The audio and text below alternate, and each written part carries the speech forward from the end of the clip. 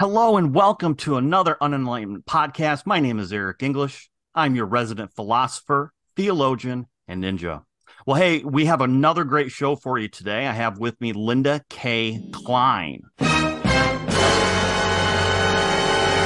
Linda is the author of the award-winning book Pure, Inside the Evangelical Movement That Shamed a Generation of Young Women and How I Broke Free. Linda is a religious deconstruction and purity culture recovery coach. Also, she is the founder and president of Break Free Together, a not-for-profit organization serving individuals recovering from gender and sexually based religious trauma. She is with us here today. Welcome, Linda. Hello, I'm happy to be here. Yeah, so for our audience, we are talking about the forbidden topic today, and that is sex. This leads me to our trigger warning. Some of the stuff we talk about today might be triggering for some individuals, so know that ahead of time and caution yourself if you want to move forward. I just want you to know that we will be talking about trauma, so it may trigger you in some way. I am so glad to have Linda on the program today. She's a little bit different type of guest than we normally have. So just to let everybody know, we are at a different location today. That's why I have my floppy green screen in the back. So we are, if you see the background look a little bit different, that is why, if you're with us on YouTube. So unfortunately, Linda is somewhat of a stereotypical of what many women have experienced growing up in the 90s and 2000s in the church. And she goes through some of those details in her book, Pure. Linda, maybe you could give us a little bit of your story, like a snapshot of your story as some context for what led you to write this book. Yeah, it's such a good question following that stereotype description, because for many, many years, I think I felt so very, very alone and like I was the only one experiencing what I was experiencing. And to now, in this moment where we're actually talking about purity culture and actually naming its impact on people's lives, to be like, she is the stereotypical definition of what purity culture can do to a person, is kind of fascinating after all those years of isolation. So a little bit about me. I grew up in an evangelical Christian church. Unbeknownst to me, I became an adolescent and an early Christian at the very beginning of the purity movement. So it was 1991 that I joined. We were just at the ramping up of what we'd now call purity movement. Purity pledges, purity balls, purity rings. These are the kinds of things that people often think of when they think of the purity movement. What I thought of as a young person who grew up in this world was simply, this is the way things are, right? This is the sexual ethic that must be right and good and holy. And these Biblical. And biblical, yep. And these are the equations that are God's equations and therefore infallible, including the equation that if you eradicate all sexual thought and feeling and inclination and never inspire, quote unquote, a sexual thought, feeling, or inclination in a man, you will be perfectly pure. And then you will be blessed with a marriage, a heterosexual marriage, in which you will have incredible sex, in which you are now not only blessed with this sex, but required to be a great sexual satisfier, to be satisfied yourself and to bring satisfaction to your partner. So A plus B equals C.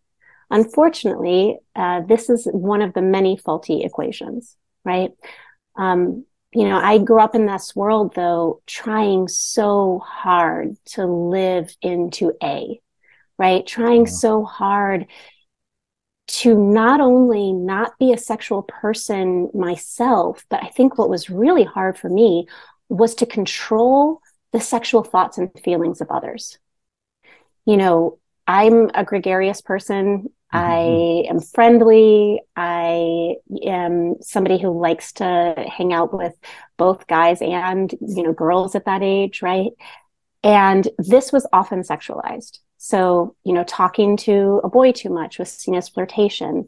Wearing something that was modest within my public school was seen as sexual temptation, right? There were so many things. And the number of times that growing up, I was pulled aside and told I was a stumbling block, literally a threat, a thing over which the men and boys in my community might trip on their pathway to God were countless.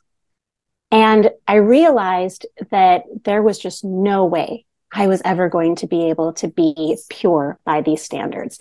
Even if I could control myself, I could not control other people, which is what I had learned was required of me to maintain my purity. So I, in a terrifying move, ended up leaving the evangelical Christian church, taking a giant risk, hoping that perhaps the God who I was still in love with would still be there on the other side of this wall, right? Starting over, recognizing that I was going to lose a lot of my friends, that I was going to lose the approval of my family, and so many other things, my purpose in life, my perceived purpose in life, so much. The salvation, right? Mm-hmm. My assurance of salvation, so many things that I was knowingly putting at risk when I decided to leave. And I did it because I felt like I had no choice but to give up those things if I wanted to have myself. Yeah. And what I thought would happen when I finally made the choice for myself to have myself, messy and imperfect though I was, to have me, was that I would now be able to live my life according to my values and my beliefs, which were beginning to emerge, which included the belief that my sexuality was a healthy and normal part of being a human being. Yeah. And what I discovered is that once I left, I was in fact not free to be myself and to live by my own values, but that I had so deeply internalized the things that I had learned within this purity culture, that I had so deeply internalized the shame, the lack of self-worth, the self-hatred, the hypervigilance, right? The obsession with what are other people thinking and feeling, and how am I supposed to fix and save everyone else, right? That remained. And those years of feeling alone that I talked about, this is when they started. I remember starting to explore my sexuality and finding that I was starting to have these almost PTSD-like responses. Yeah. It was triggering this internalized shame and coming out in severe anxiety that sometimes resulted physically. I have eczema, for example, and my eczema would come out and I'd be scratching myself until I bled. I'd be breaking down in tears that were very unsexy. I would be taking pregnancy tests, though I hadn't had sex, because I was so terrified that my sexual exploration, even though it wasn't sex, was going to be found out in some horrific, punishing way, right? Gosh, that story with you at the nurse's office was so funny. Yeah, right. Yeah. taking pregnancy tests at a nurse's office and having the nurse say, maybe you should be using condoms, and me saying, hey, I don't need condoms. I don't need birth control. Don't worry about it. I'm actually not having sex. But you would thought that somehow. But nonetheless, I needed to take a pregnancy test before taking an exam, because I was so terrified that perhaps I would have gotten pregnant anyway. So anyway, I don't know how much you know about these, but if you take certain exams, it can be very dangerous if you are pregnant. Oh. So anyway, all this to say, these years of feeling like I was the only one went on and on. I was in a secular world now. My secular friends certainly had struggles with sexuality, but they were nothing like mine, right? They didn't have that severe shame and that severe self-hatred around my sexuality that I had. And I remember, after many years of going through this, calling up some of my girlfriends that I had grown up with in my church and telling them what was happening to me, which ultimately was the thing that changed the course of my life. because they began to whisper back things that they had never shared before, which were echoes of what I was experiencing in my own life. It turns out I wasn't the only one who had fear so great around sexuality that it verged on paranoia, right? Yeah. I wasn't the only one who had anxiety so great that for some people, they were having panic attacks in association with their sexuality, right? All of these things that I was experiencing, I was hearing again and again. The more girlfriends that I called, the more of these stories I was hearing. So ultimately, in my mid-20s, I went back to my hometown. I spent a year interviewing every young woman over a 10-year range who I could find who had grown up with me in my church youth group.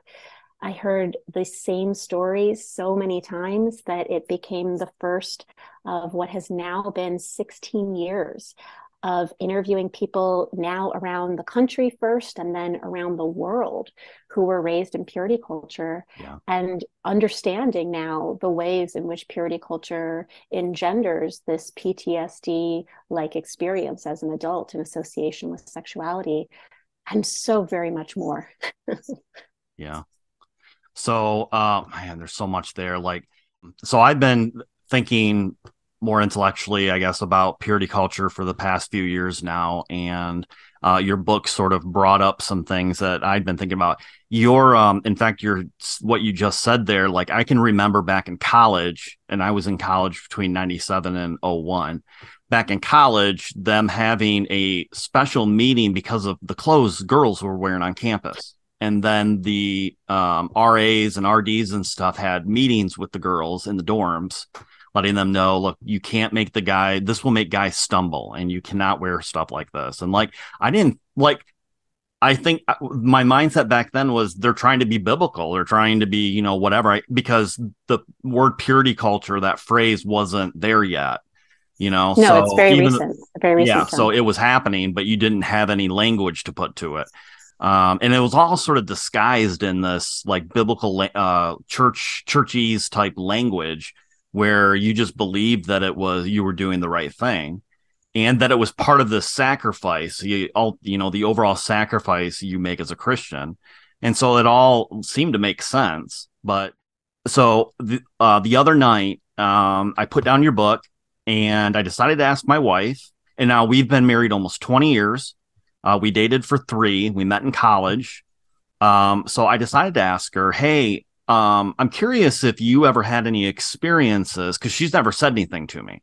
I'm curious if you've ever had any experiences about, and I mentioned a couple that they're talked about in the book, just basically what was your experience of purity culture like? And I thought she would just say, I didn't really go through that, or because she's never talked to me about it. We've never, said anything, especially like as I've been, researching this for the last couple of years. So she knows it's been part of what I've been doing. She still hasn't said anything. So I thought her answer would just be no, and it'd be simple. And she goes, we got to talk later. And then I was like, oh my gosh. So later came and she just unloaded all of this stuff. And I was just like, how am I just now hearing about all of this stuff you went through? And then she sort of talked about our marriage especially at the beginning, and how purity culture had affected certain areas of that. And I was just floored. So first of all, I want to say to the listeners, if you're a guy, ask your wife the question. Okay. If you're a woman, please talk to your husband about this, because this is good stuff for him to know. So my question for you is, I don't think that women are hiding it, but why don't they just volunteer this information to their spouses and stuff, or like their friends? Like, why is it such a, is it because they all feel like they did it alone and that nobody else has experienced this? Or why don't they talk to people about this? Shame. We have been explicitly trained as women, as people, but particularly as women, to experience deep, deep shame in association with these things. So there's something that researchers sometimes call a brain trap. It's when two things become tied together, right? So some researchers talk about it as, for example, if you have 2 fingers that you play an instrument with together over and over and over and over and over as a professional musician, eventually you might be able to only move you can't move one finger by itself, right? You move that finger and the other one automatically moves with it. The brain maps for these two fingers have become tied via repetitive use together. Purity culture creates a brain trap between sexuality and shame. Not only growing up in purity culture did we almost exclusively hear sex described as, through a shame-based lens. And to be clear, shame is the feeling or the suggestion that you are or people perceive you as something bad, as opposed to, say, guilt, which is the feeling I did or people think I did something bad, right? Mm-hmm. To define somebody as pure or impure, worthy or worthless, going to grow up and have a beautiful, blissful life or be destined to disaster and harm. These teachings around your totality of worth being defined by your sexuality are the cornerstone of purity culture. We see them in object lessons when we see people, and in particular women, described as everything from an unlicked lollipop to a lollipop that's been passed around the room, or a plate of brownies, or a pan of brownies that's never been cut, that is delicious and smells like, something that everybody wants to eat, and then is cut with a poop stained knife and handed to people and say, do you want to eat this now? Or a Kleenex that is clean and white, and then that the entire class is asked to sneeze into and spit into and huck a loogie into and drop on the ground, and then comes to the front of the class, right? There are so many object lessons that are taught in purity culture, which are the most obvious way that we see women's sexuality in particular tied to shame, right? You are that disgusting Kleenex. You will never be clean again. You are that disgusting poop stained plate of brownies, right? You are that lollipop that's like barely got any left because everybody's taken a little bit of you and you have almost nothing now, right? And is undesirable to the last person, right?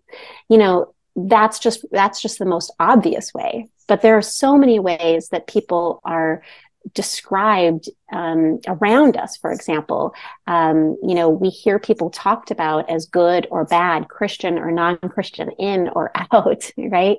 Based on their sexuality. It's happening all around us. We see ourselves treated that way. We see our peers treated that way. We see our uncles and our aunts and whomever else anyone else is talking about treated that way, right? Yeah.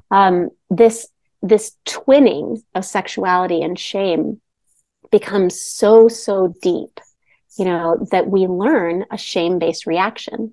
So when we're in a shame state, again, as opposed to something like a guilt state, the reaction is quite distinct. So when people feel that they did something that they don't agree with, it's actually considered, guilt is considered a moral emotion. It makes us better people. We say, you know what? The way that I talked to that person was not right, and I don't feel good about it. I lied to them, et cetera. I'm going to go to them and I'm going to repair our relationship. I'm going to connect with them, repair our relationship, and become healed in and of myself, to come back into alignment with the good person that I know I am, that doesn't jive with that behavior, right? That's a guilt response. A shame response is to say, I am a liar.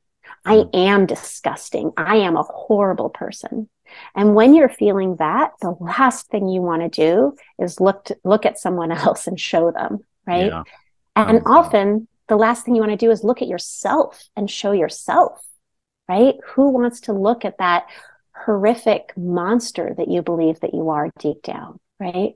So, a shame response is to create disconnection from other people, and often from ourselves, and from a theological frame, I would argue, from God, right? To hide, to bury in secrecy, to run away, to create two lives, so that the life over here in which you're this person doesn't touch the life over here in which you're this person, right?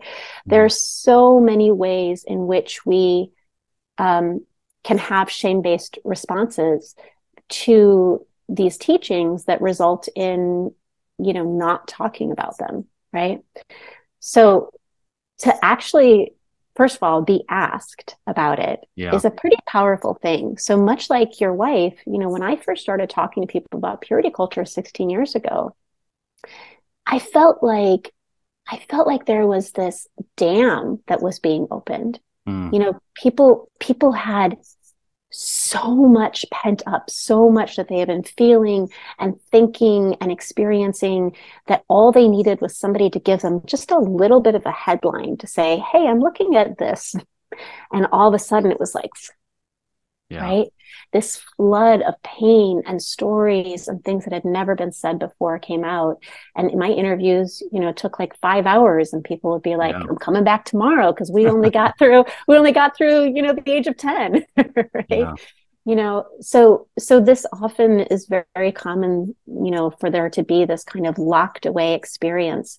And the question from someone who actually genuinely wants to know can sometimes be all it takes to really open, to have somebody who loves you unconditionally say, I want to just sit and be with you and listen, can be very, very powerful.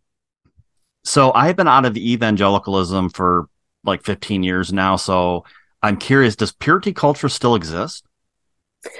Yeah, so this might be helpful for us to talk a little bit about what purity culture is before I answer that question. So first of all, when people think of purity culture and when they use the term purity culture, what they're often referring to is what I call the purity movement.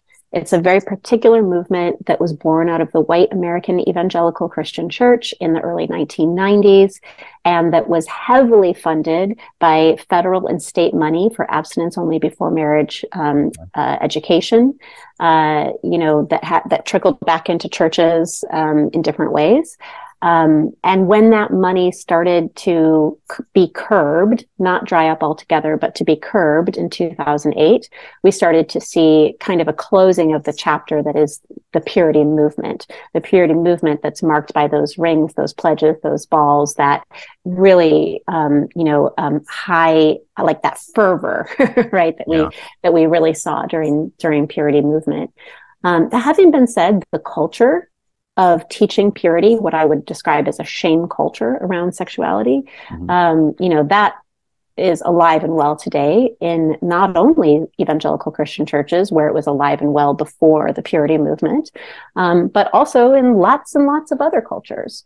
These teachings around shame, particularly toward women and girls around sexuality, we can see them particularly in the Abrahamic traditions. We see them in Islam. We see them in Orthodox Judaism. We see them in many, many branches of Christianity, Catholicism.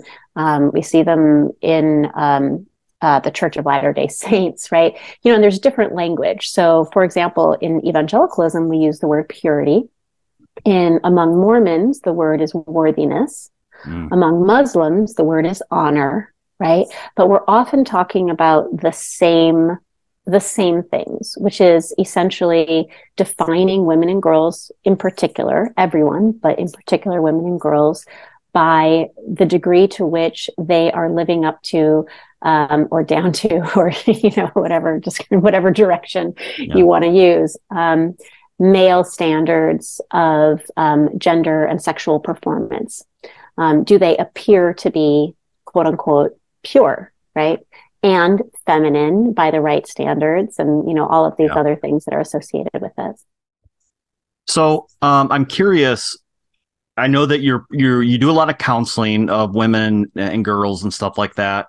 And I'm thinking of, if purity culture is still active, it still happens. But I'm thinking about people who early on who experienced purity culture early on and who are now married or have been married for some time.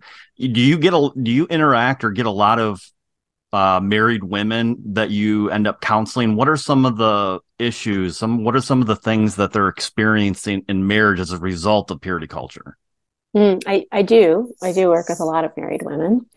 One category is for women who are really their eyes are just being opened to what purity culture is and has done to them,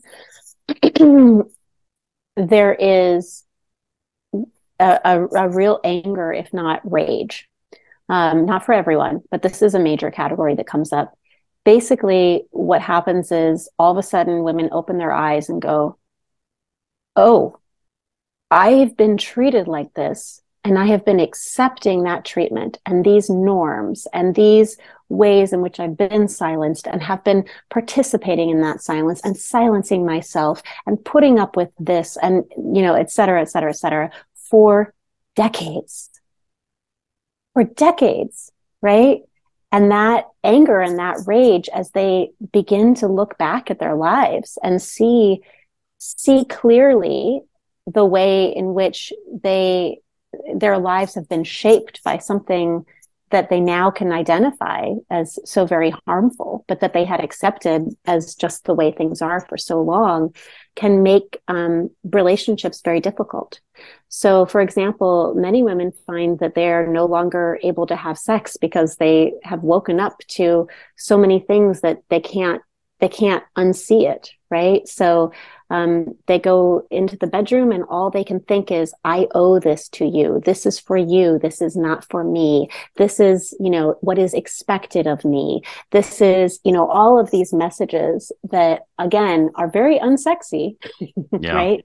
And that are coercion and control, right? Which is one of the reasons that I think that survivors of purity culture, so often their lives look almost identical to the lives of people who have survived sexual assault, because we're looking at a very controlling theology that strips you of your agency and your power and your control and your choice and your ownership over self, right?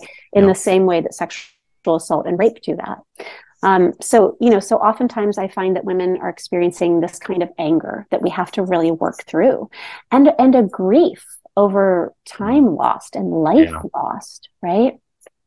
I often find that people are experiencing, another category is that people are experiencing those who are able to have sex, which is not everyone, but those who are able to have sex are often experiencing forms of disassociation. It's like they're there, but they're not there, right? Sometimes they describe feeling like they're floating above themselves, watching themselves have sex, or they're just a body and, they exit that body and let it happen, right? But they're, somewhere else. And that feeling of disassociation, also common among survivors of sexual assault and rape, is a way of protecting us from the triggers of shame that are embedded in our body, right? Even though they should and this is a naive question. A lot of my questions will probably be naive, and I apologize in advance. But even if they are told by the church or whatever that now is the time for you, and that's okay, that shame just doesn't go away, does it? Well, first of all, it's not now it's okay. It's now it's required. Oh, yeah. Even within this space, you are controlled and told what you are supposed to do. And you are supposed to be the great sexual satisfier.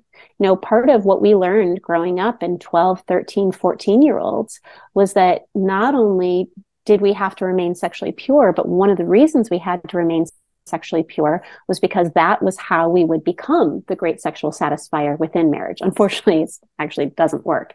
But, the great sexual satisfier, we learned, is responsible for the health of the marriage. We were told that if your husband leaves, it's probably because you're not having sex enough. If your husband cheats, it's probably because you're not having sex well enough. If your husband, is distant, it's because something's wrong. You're not present to the sex, right? So even our coping mechanisms, like our disembodiment, right? Those coping mechanisms we can then shame ourselves for, because the narrative we grew up with was that within this space, we have to be, having an incredible experience ourselves, ideally, but definitely making sure that he does, right? And that he is never left to watch for even a moment. So even within this space, there's a great deal of control. So those who are feeling anger, it's often about the level of control that they are still being held to or holding themselves to, even if their husband isn't holding them to it, right? Holding themselves to based on so many years of narrative, right? The disembodiment, it can be about a whole number of things, right? That it being okay now, first of all, is something that is very difficult for people to get over. For those who successfully were able to shut down their sexuality pre-marriage, turning it on can be very difficult. And this is not just true for women, right? Yeah. Lots of stories of erectile dysfunction, lots of stories of women with literal vaginismus, where it is severely painful to have sex, if not impossible, because there's such a verboten tightness that's like, do not go in there, right? There are so many ways in which, or simply a deep, deep feeling of shame and anxiety, right? Yeah. And again, in purity culture, at the age of 12 and 13 and 14, we hear stories about women who aren't able to have sex with their husbands.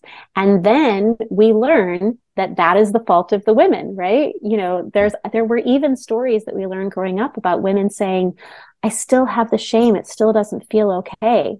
And then the teacher comes in and says, well, you're not accepting God's gift. You're not accepting God's plan for your life. You were accepting it pre-marriage, but now you're not accepting it. Or perhaps the reason that you're not able to be a great sexual satisfier now is because you didn't do everything perfectly before. What did you do wrong? Did you ever masturbate? Did you allow, quote unquote, your now husband to go a little further pre-marriage than he should have? What did you do that you're holding on to your shame? Not to what did we do to deeply, deeply embed shame in your adolescent childlike body, right? But what did you do wrong that you didn't follow the equation of A plus B equals C? That is so crazy. Guys growing up in the church, we of course have our own conversations with male leaders and stuff, but we are not taught anything anywhere near that type of stuff. That leads me to another question here then. So this is definitely an issue of primarily that affects women, but what is this taught young boys, do you think, purity culture? So many things. First of all, I understand the male experience, not quite as well as I understand the women's experience, to be sure. However, one of the reasons I don't understand it as well is because it is so complex. Men are deeply impacted by purity culture, but they receive all of these contradictory messages. So do women. But women's messages have more consistency. The male messages around expectation, part of purity culture is gender expectations. So, women are to be supportive cheerleaders for the football players in their lives, right? Whereas men are supposed to have all the answers, be strong, be tough, be the leader. And that includes an expectation that they would have this like sexual drive that is associated with masculinity, right? This like almost monstrousness, right? There's like an inevitability to the male sexuality that is part of purity culture's expectations, right? You're supposed to be masculine. You're supposed to be feeling these things. And you're supposed to be so strong, a guy told me the other day, one of the messages, and perhaps you remember this, was the first 5 seconds when you see a woman tells you you're a man, the next 5 minutes tells you what kind of man you are. Right. Yeah. So, so if you're not sexualizing a woman, you're not a man. Right. But then you're supposed to be in the next 5 minutes becoming so strong, such an incredible man, so strong as to even overpower her sexual temptation. Right. And the monster within. Right. So I see this affecting men in all kinds of different ways. One, I find that some men, first of all, shut down all sexuality because it all is associated with monstrousness. They really feel like if they notice someone's butt as they're walking by, that they've practically raped them. right? Because there's a sin leveling. So Yes. there's a self-hatred that comes, that can be very, very deep for men as well, right? Yeah. I mean, we're told Other that even if you look at a woman lustfully, you've committed adultery, Exactly. so Yeah. just, yeah. How do you, Yeah, exactly. anyways, continue. I'm sorry. No, exactly. And then I think there are other men, and other moments for some of the same men where this sin leveling, quote unquote, and I put that in quotes because I do not, Right. categorize noticing a woman's butt as a sin, right? But this sin leveling also can create an excuse for genuinely inappropriate, if not illegal, sexual behavior, right? There the I think I describe it in the book, as there's this perception that if you that sexuality is like a hard rock, like a chalky rock, and you're supposed to crush it in your hand, and it's supposed to like be dust and it's gone. But in actuality, for a lot of folks, what it is it's like a soft clay, and you try to crush it and it comes out between your fingers in these like strange shapes that it might not have otherwise taken, because Yeah. your sexuality is expressing itself, right? Sometimes in downright inappropriate ways, right? that we that men often learn are no better and no worse than anything else, including noticing someone's butt, right? Yeah. So in a way, it can lead to a fear of the monster within, or an acceptance of monstrous behavior, right?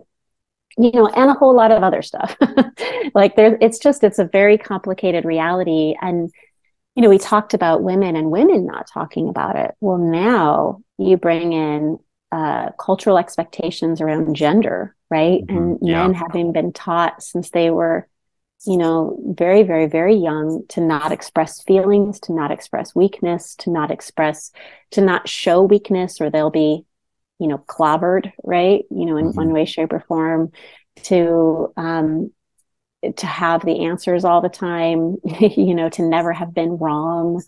Any of those, all of those things, plus the sexual shame, means that for men, this can be a really, really, really taboo topic.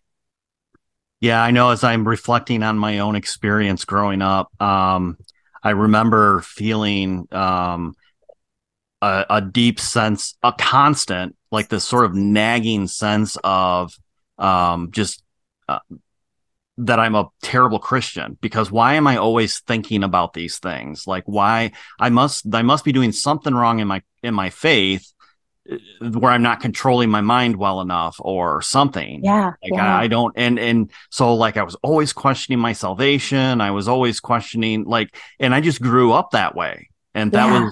I mean, that's no way to grow up in the church. Absolutely. And that is something I've heard from a lot of men too, right?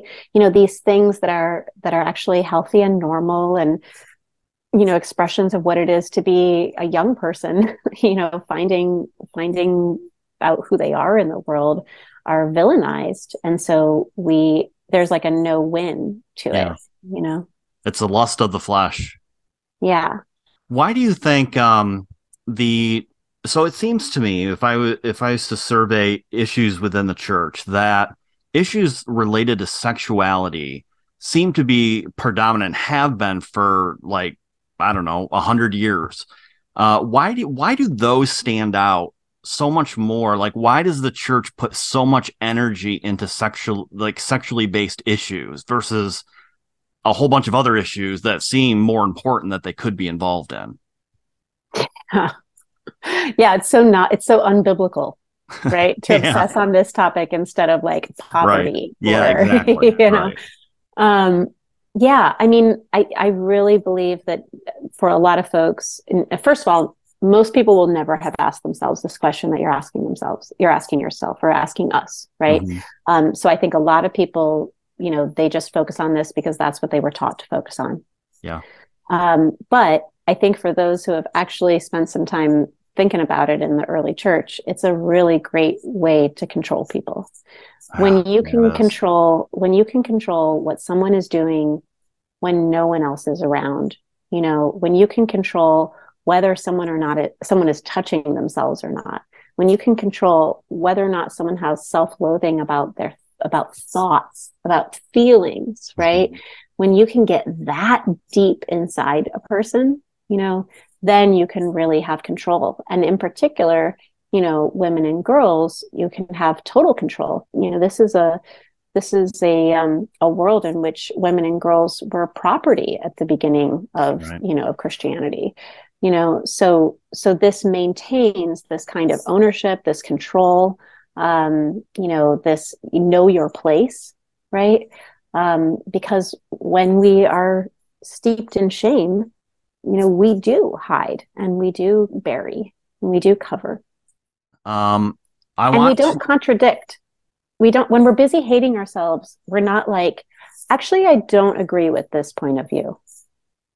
Yeah. And I think we've also built a culture of not being able to ask questions in the church. So like, what if I'm struggling with sexuality, or, I can't go to my religious leaders in a lot of cases and talk to them about it without feeling that they're looking down on me. Or, if I say I masturbate to pornography, like I feel like if I was to go tell them as a teenager, my youth pastor or pastor, that they would look down on me. And so there's this sort of like culture that's been created of not letting people ask questions and letting people be people, I guess.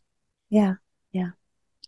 So I never thought I would say this on the show, but let's talk about masturbation. So in your book, you use Katie as an example, and I found that story a little funny as I was reading through like what I perceived to be your interaction with her. Maybe you were communicating what you were thinking, but not actually saying it to her. But her a lot of people can relate to this story, I think, but her physical desire to masturbate at the same time wanting to do it in a way that wasn't sinful. So I think it was said, she didn't think about men or something like that. Right. So like, I remember when these conversations would come up in like youth group, or when you're in a like guys group in youth group or something, and an issue like this comes up, the same thing. It's the same concept. Like, it's totally fine to masturbate, but you can't use pornography, or you can't think of a woman lustfully, or because that would be objectifying them. Yeah, right. So first of all, maybe you could clarify the issue for us. Do you think it's a sin? And if not, then what are the healthy and unhealthy ways to approach it or look at it? Yeah. Well, wow, that's a big question. Well, so first of all, let's say a little bit more about Katie for a moment. And then, is it a sin? And then what are the healthy and unhealthy ways to approach it? So Katie was essentially trying to jump through hoops, which is what a lot of evangelicals do, because a lot of folks can't control, their sexuality the way that they were taught they must, which is to say, crush it like a rock, right? Like a chalky rock. They find all these ways, like, not just women, but men often talk about, well, I tried to just think about a white space, or I tried to think about, well, the laundry, or, I only did it immediately after taking a shower. So I was clean. Right. And there's like something almost like clinical and stripped of joy and pleasure out of it, which I think is telling, because we have such a fear of pleasure, such a fear of joy, such a fear of contentment, such a fear of peace, even, within the culture. So that's just one of many examples of, I think, how these rules end up, it's not like people don't do things. It's like they just end up doing things, in ways that they end up feeling tremendous shame about, and trying so hard to have an expression of their sexuality that doesn't make them hate themselves, right? There's always this like self-loathing that seems to accompany like the act, I guess. Yeah. Like I should, like, the pleasure and stuff like that. And there's like immediately followed by this rush of self-loathing and shame and hatred and stuff like that. Yeah. Yeah. So really what you're getting at with this question of masturbation and what's healthy and what's not and what's sinful and what's not is a question of sexual ethics. So I'm a great believer in values-based sexual ethics, and values-based sexual ethics are contextual always, Mm. right? So a values-based sexual ethic, for example, there's an awesome sexuality education program that I really love called Our Whole Lives, OWL for short, that actually supplies kind of suggested ethics, justice, things like that. These can be suggested ethics. And then it actually teaches people of all ages, how do you make decisions via these ethics? For little kids, they're teaching them how do you make decisions about friendships and things like that via these ethics. And then as they grow into an appropriate age, how do you make decisions about dating via these ethics? How do you make decisions about sexuality via these ethics, right? Et cetera, et cetera. And this doesn't go away. We need to continue making decisions through these ethics at every stage of our life, including once we're married, which we learn, of course, in purity culture, by then, there are no rules, right? Except please him, and please her to a certain extent. Yeah.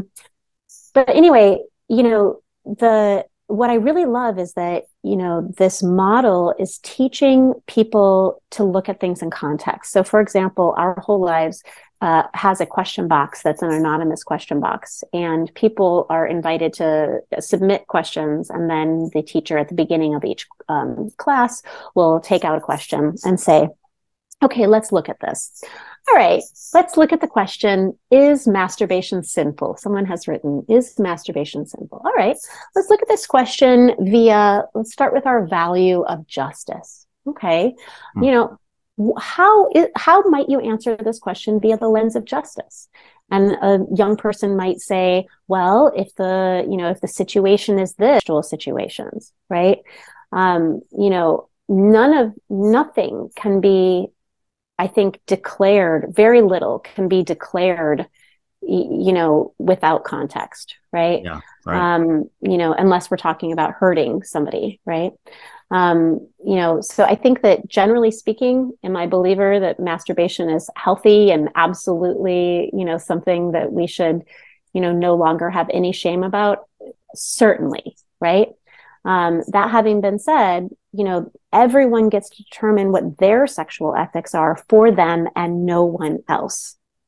You get to decide what your sexual ethics are, and whether it feels healthy for you to be, experiencing X, Y, or Z through the lens of your own values, Focus just for a minute specifically on boys and men. Pornography plays a large role in this conversation. So, what are your thoughts about, I guess, is there a healthy way to use pornography in doing this, or is it, should it just be complete? Because, it's, you're looking at women lustfully and you're doing all these things that you were taught you're not supposed to. So is there a healthy way, or is it just completely unhealthy to use that? Yeah. I mean, again, I think we have to look at it through the lens of ethics. Certainly, there are a lot of different forms of pornography. Yeah.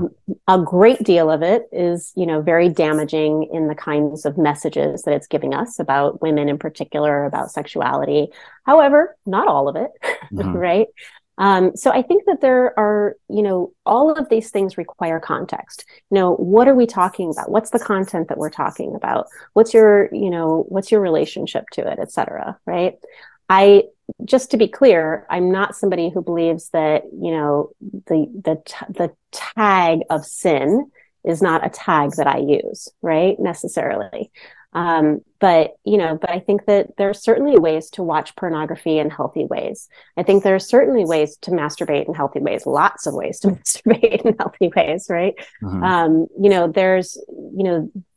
There are ways to express our sexuality in, alignment with such an extreme fear of our sexuality that, that people are told they have sex addictions or come to believe that they have sex addictions, when they most certainly do not.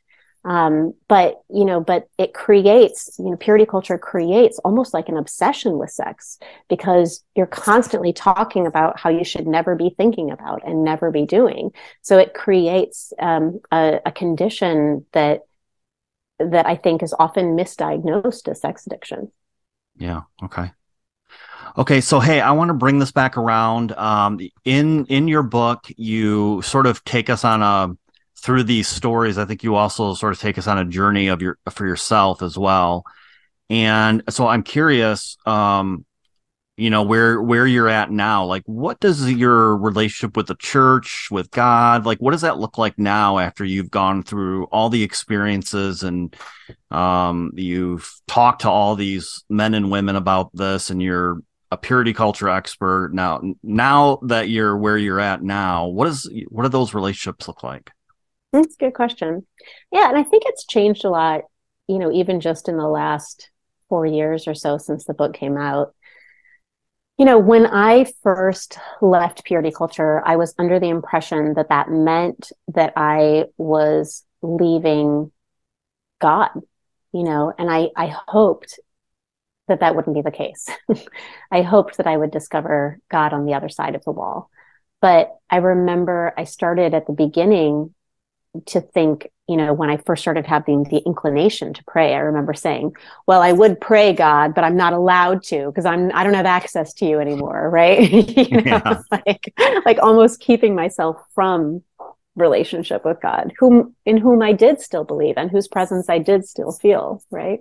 Yeah. And, then over the years, I started to give myself permission to have a relationship with God, despite the fact that the rules of the community within which I was raised, wouldn't have allowed me to.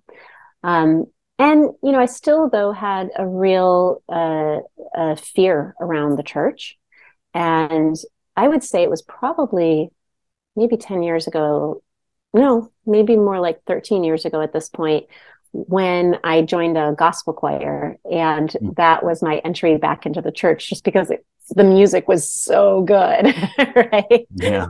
And it was a real struggle. It was a real struggle to find myself, back within a church setting, saying particular words, knowing that I meant something different than perhaps other people who were singing alongside me did. Feeling all of those old challenges, the fears of how people were looking at me, and what I had worn that day, or, et cetera. And eventually I just made peace with the fact that this particular space was a safe space for me, and a space in which I could own that I meant what I meant when I sang these words, whether or not it was what somebody else meant. Yeah. Right. It was a place where I could come back to that faith community, and embrace what I loved about it and leave the things that I didn't love. Over the years, I've done a lot of work with churches too. I've done a lot more work with churches than I have sat in the pews. Right. That's interesting. I think perhaps because of that fear component, right? Like, yeah. I'm happy to come in and help heal, but I'm terrified to sit in the pews and to trust you all just yet. But there's certainly a lot of really incredible churches out there who are doing things in inspiring ways. And I've loved being part of those churches and helping them to really understand purity culture and how they can do something differently, et cetera.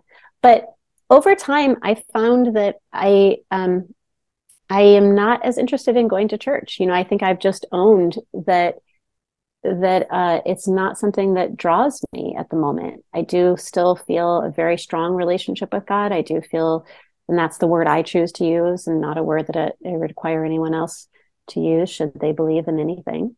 But that space, it was important for me to be able to reclaim it, and to hold it as a place that I could enter.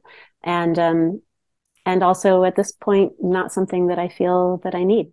Well, hey everyone, we have been speaking with Linda Kay Klein, wrote the book Pure. Thank you so much, Linda, for being on the show with us today. Appreciate it. Yeah, thank you for having me on. Yeah, everybody go check this book out. It is a very interesting read. But also check out your website. What's your website again?